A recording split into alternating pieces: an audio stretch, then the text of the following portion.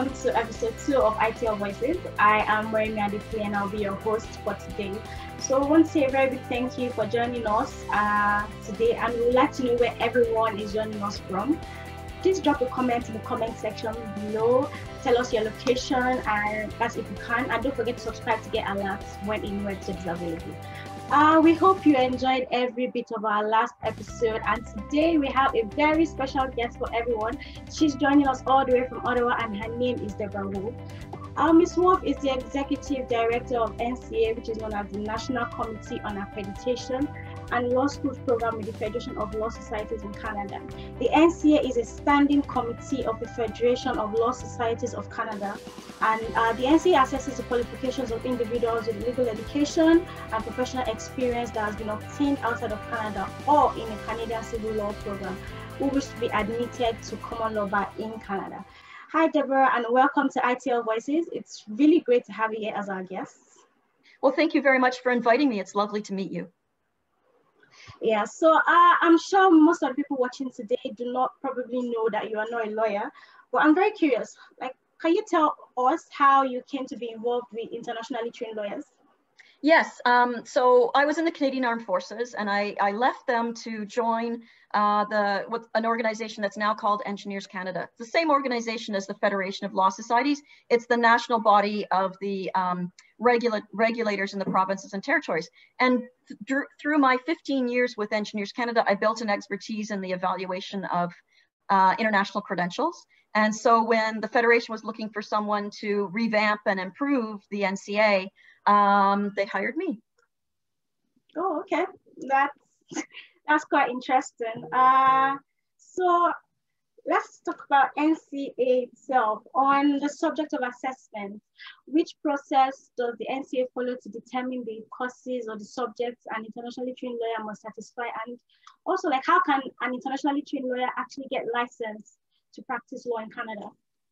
So in Canada, the authority, or the legislative authority for licensing lawyers, is similar to many of the other professions, but not all of them. It rests with the provinces.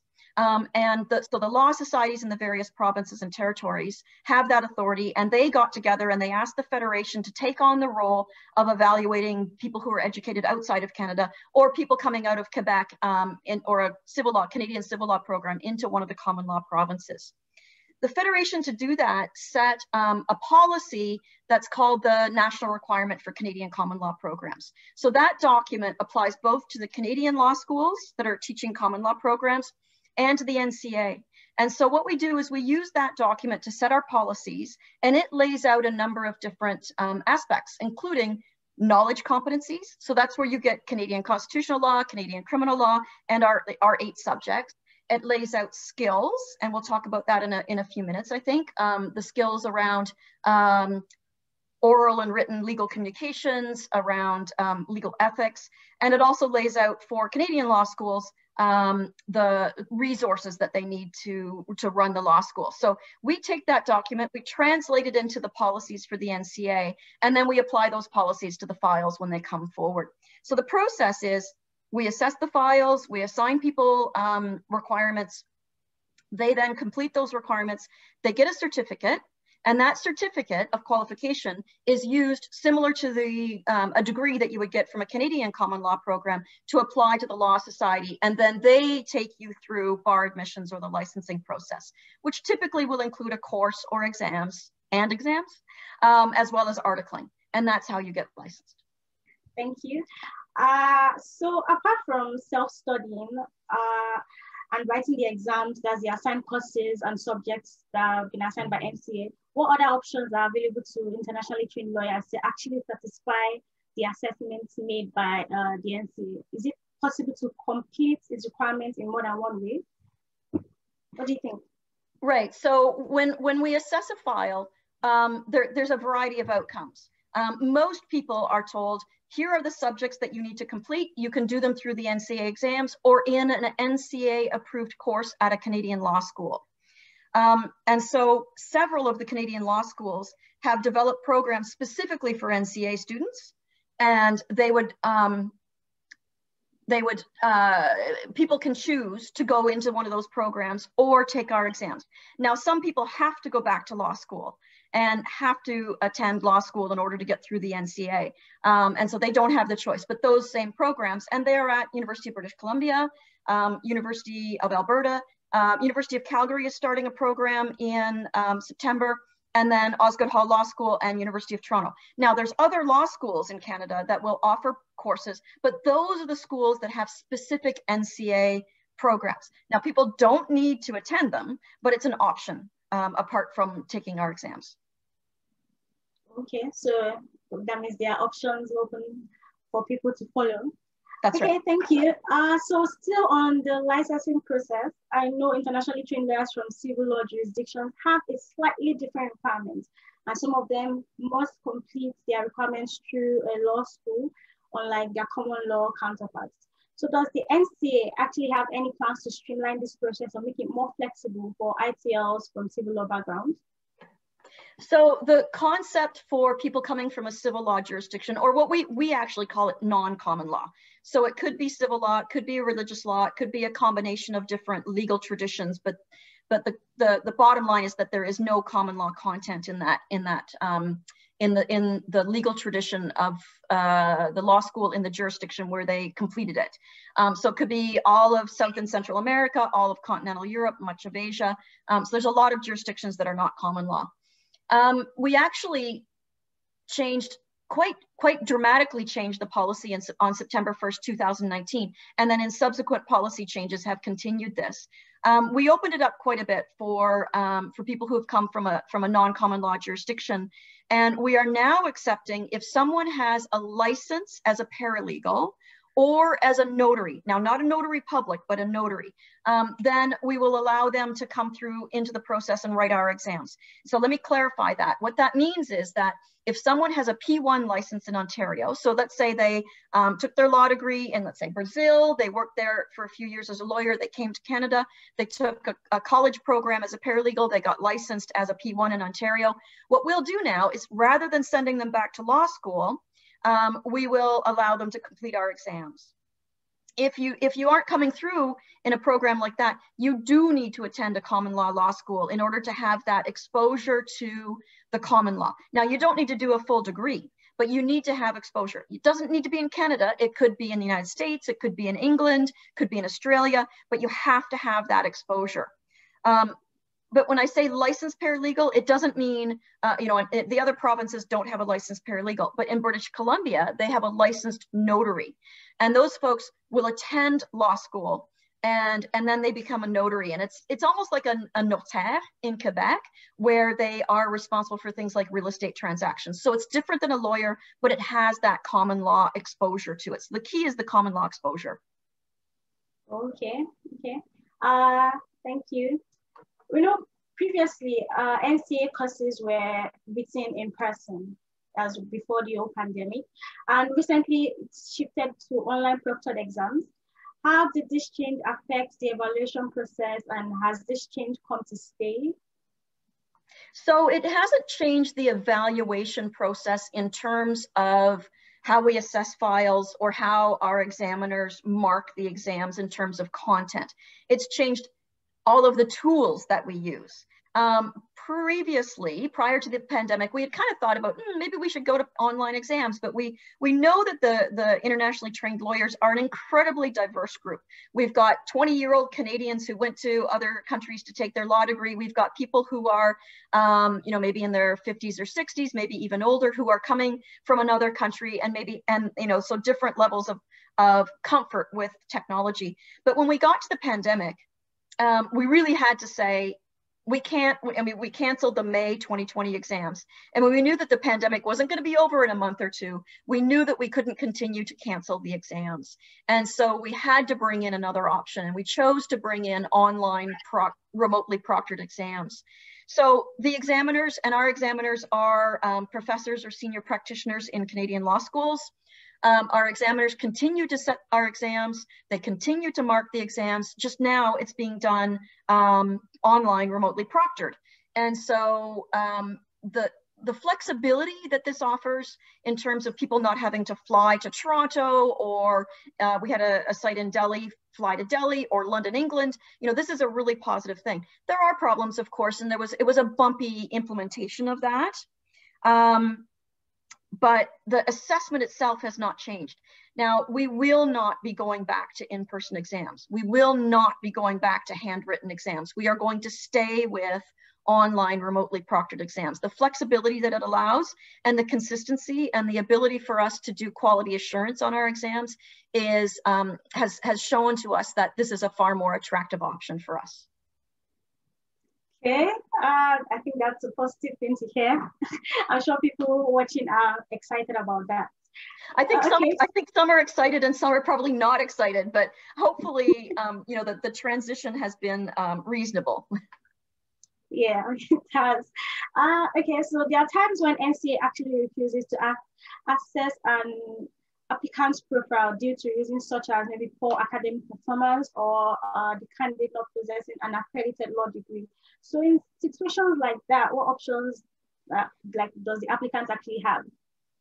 So there's two different things here. There's refusing to assess a file, and there's refusing to recognize the credentials upon assessment. So it is an absolute requirement that anyone who comes to the NCA, they must have a first law degree. So it can't be someone who maybe in the jurisdiction got licensed through an apprenticeship route or an examination route. They actually have to have a law degree. So whether that's an LLB or a JD or a BCL, or I mean, there's all sorts of different letters that these degrees can be called. They have to have a first law degree. Now, and so if they don't, we will refund their assessment and say you can't be assessed. Now, for the folks who get an assessment but who don't meet some of our basic requirements, and the examples that you gave were good ones. And so people coming out of England or India, Nigeria, who have a third class or a pass class degree, we will not recognize those credentials unless the individual has earned a subsequent credential. So it could be bar school, it could be an LLM, it could be licensure through substantive exams. So in that case, whenever we see someone where their initial credentials don't allow us to give them any recognition for their degree, we're always looking for something else in the file. And we will tell them if they don't have something else to compensate for that initial issue. In their letter, they'll be told, in order to qualify, you need to do one of the following things. And so that can happen for people, as we just talked about with poor academic performance, but it also could be somebody who, we already talked about the civil law degrees, and then somebody who doesn't have an accredited law degree, again, they would need to get a new credential. So there are schools in the US, so in the United States, there's about 200 schools that are accredited by the American Bar Association, but then there's a whole bunch of other schools that are either not accredited or they are accredited by a state. We will not accept those. But let's give an example of somebody who did their law degree through an unaccredited program in California, but then they wrote the California bar exams and were called to the bar in California. Those people, we will then continue them through the process and assign them the exams that are appropriate for their background. Okay, thank you. So recently there was a new requirement that was added. So I think we can have a little chat about that. So a new requirement was added to the assessment, which is actually conditioned on demonstrating competency in legal research and writing. This requirement does not appear to be too popular with internationally trained lawyers. Would you like to shed some light on why the NCA took this decision and what objective this requirement seeks to achieve? Yes, so I mentioned earlier that there's a document called the National Requirement, and that document is approved by all of the law societies, and we are obliged to implement it, both for the Canadian law schools and for the NCA. One of the skills in the National Requirement is Canadian legal research and writing. And so we're obliged to ensure that everyone who gets a certificate or everybody who gets a JD from an approved Canadian program has demonstrated competency in this area.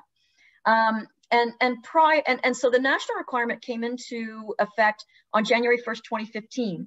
And we did not at that time have the capacity to build some sort of a tool that would allow us to assess this competency.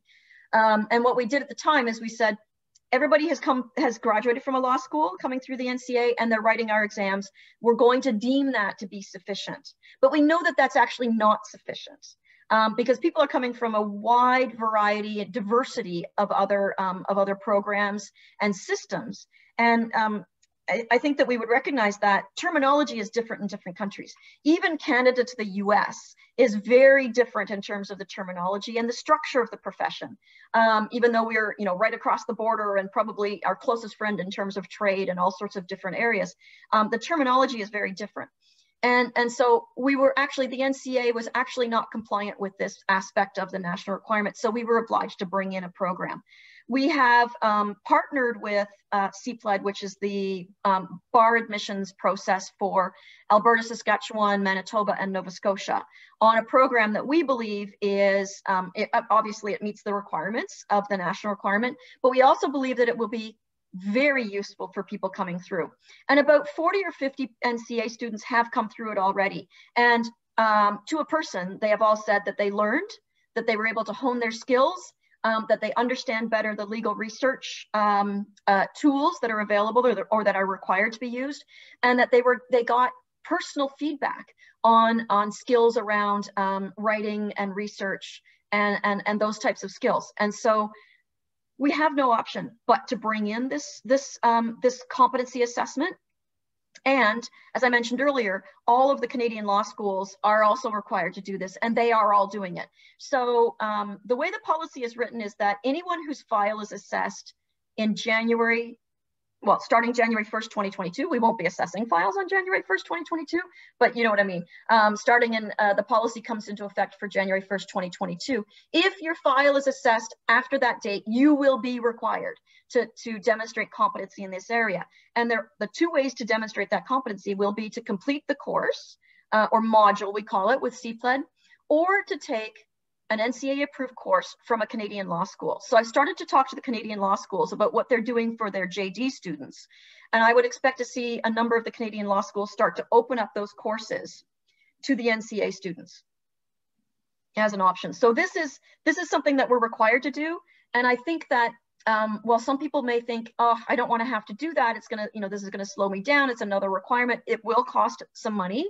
But I think that what people will take from it is that it will improve their skills and it will set them up greater for success in the next steps, which is licensing and bar admissions and then in practice. So I just pulling from that, it means from January 1st, 2022, everybody that gets assessed will be required to write it, regardless of where you schooled, what jurisdiction you're coming from. That's right.